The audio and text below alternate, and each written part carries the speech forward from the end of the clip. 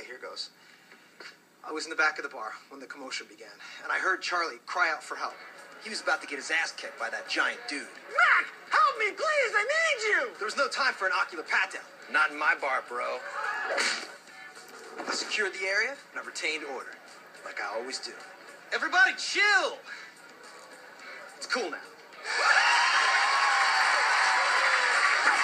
I had a tremendous amount of douchebag blood all over my knuckles, so I went to the bathroom to clean it off. That's when D came in.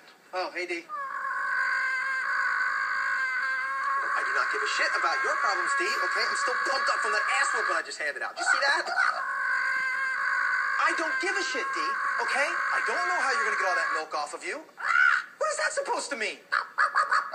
Okay, you know what? Shoot, get out of here, shoot, get out of here, shoot, come on, get out. So annoying. Whoa, Margaret, what are you doing here? God, that is so gross. You're always doing that. Are you trying to tell us something? Is that like a sexual thing? All right, let's do this. Hold on a second. So are you telling us that you had sex with Margaret McPoyle that night? Yes. Oh.